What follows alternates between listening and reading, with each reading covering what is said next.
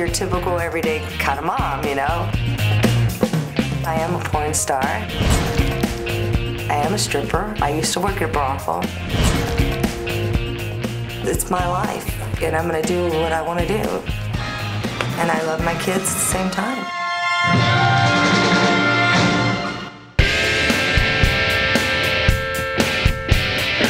The van has got an issue. When you turn the van on, it makes a very strange noise. To hear the noise, you have to first get through the 2 trillion decibel radio. You hear, and we got a problem. You have to take a car in and get it tuned up.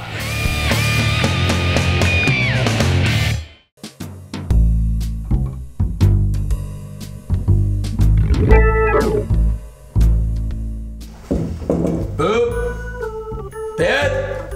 I want her to get up and figure out what's wrong, because you know what? I'm taking the car in for a tune-up. I'll do the work. I'll take it in. But whatever the bill is, she's paying for it. Dad? I need you out. I need you now.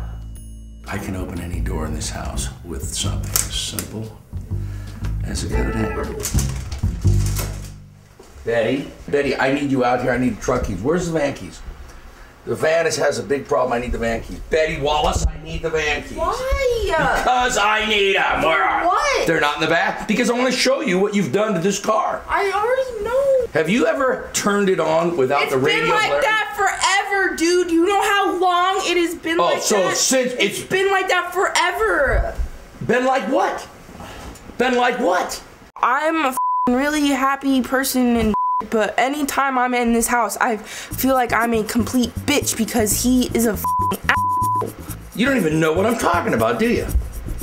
Betty? Dude, I'm serious. Get out of my room. I need you up now. Betty, get up now. Stop with me just because you're stupid. Where she goes, you better not try to get that van. Betty! Betty, come back now. She's running down the street. Betty! You know where Betty just went? She just ran down the street in her underwear. I don't know where she went, but I do know she's really pissed.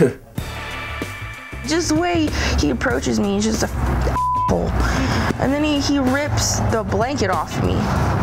Like, what if you were naked? yeah, I know. What if I was naked? He needs to respect my privacy. Seriously, like, it's not cool. Like, I have a lock on my door for a reason. None of these kids pay rent. None of these kids pay for anything. If I want someone to open a door and they're not gonna, I'm going in. It's just that simple. They need to be respectful. Seriously, if they want us to be respectful with them, they need to be respectful with us. Yeah, exactly. Exactly. They're, I know she's 19 years old and she's becoming a woman, but if she wants her own privacy, then go get a damn apartment somewhere. I'm doing stuff to move out, but it's not gonna happen overnight. I'm going to college right now and I don't get help from that by them. I'm paying all of it by myself. So yeah, I wanna move out, but it's not that simple because I'm not getting any help from anyone.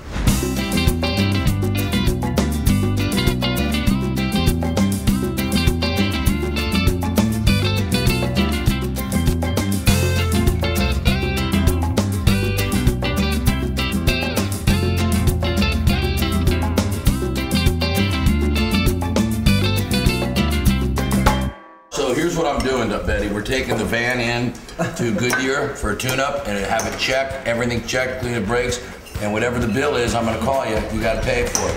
Well, All right, then you it's don't gonna be like $1,000.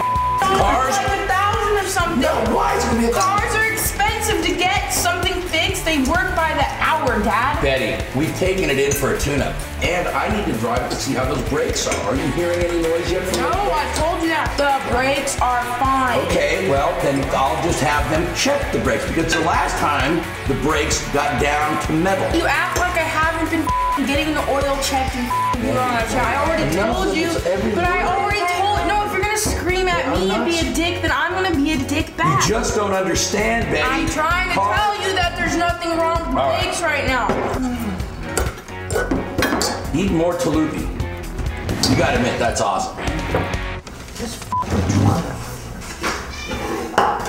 All right, Diane, don't add to it. Jesus Christ. I try to take the time after working so hard to be able to take care of this family, having a nice dinner, sitting down with the kids and trying to talk to them, and all they want to do is just be attitude and bitchy and snappy and things like that, and I just don't understand teenagers. She always says to me, what's with the teenagers? What's the problem with them? I don't understand. She doesn't understand. The problem is they're teenagers. Nasty, won't answer you, won't do anything, pissed off at the world. It's what teenagers are. These are normal freaking kids. The problem is, you know, you knew when you were getting them, being a parent, you might have thought twice about being a freaking parent. I won't have no more. This is it for me. No more for me. And you have to go get another wife if you want another kid. That's all right, honey. I wouldn't mind another wife, but not another kid. Hey! Well, you said it.